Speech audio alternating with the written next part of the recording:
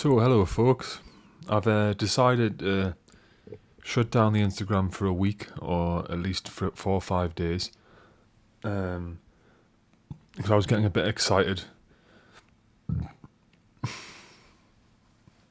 I was really in the machine, just bashing out the drawings, putting them up, and that's pretty much. I was watching loads of YouTube, trying to be still curious, so trying to trick the algorithm and search for other stuff and making loads of drawings and just ploughing through without really thinking about much else. And sometimes you get in that trap, the Instagram trap, where I just have a drink. You get in that Instagram trap where you really can't think about anything else.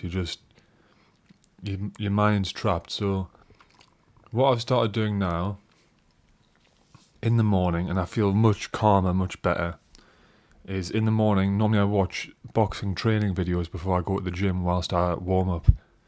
Now I've stopped doing that. I just do warm up and go to the gym, and so I don't check any social media, any YouTube, before going to the gym in the morning. And then on the night I've started writing in my notebook again, just writing down people's names, people that I've done stuff with, people that I want to think about. And that also really works, I find, because I'm somebody who's always caught up in my own stuff, and sometimes I struggle to think about other people.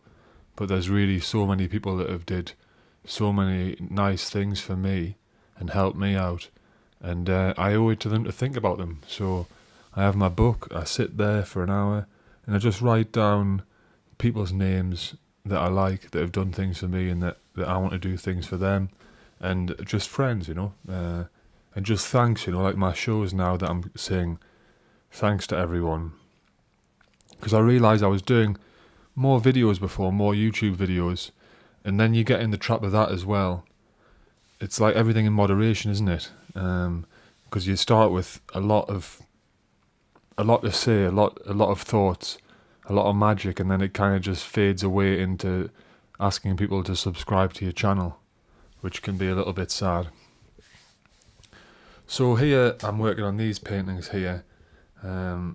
With the paintings, it's a totally different process to the drawings in a way, because I really want to use a lot of paint and keep going over and over and getting the colours right.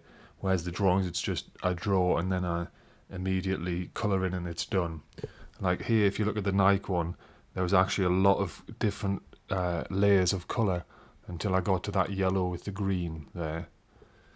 So this one's people with oxygen masks and NFT there, which for those of you who don't know what NFT is, it's the digital files that are somehow in some blockchain.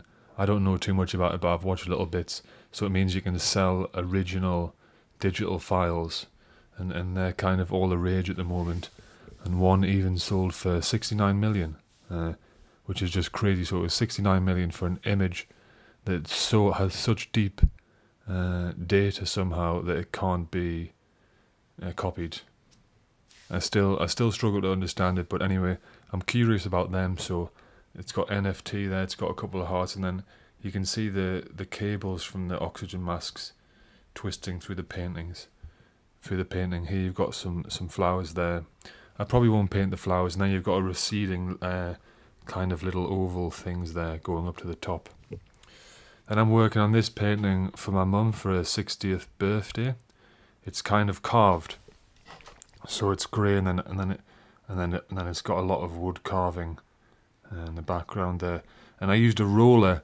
I haven't did this in a while. I used a roller for the background, and then here's a painting, and the roller with these tones makes a really nice background.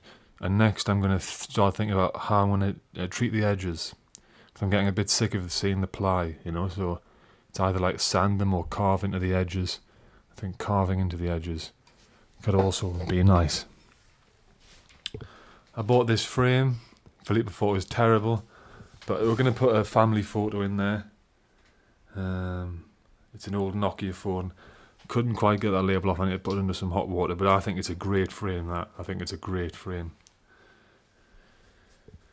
So yeah, I don't want to overdo it. just thought I'd show some paintings and do a little video. So goodbye for now and ciao.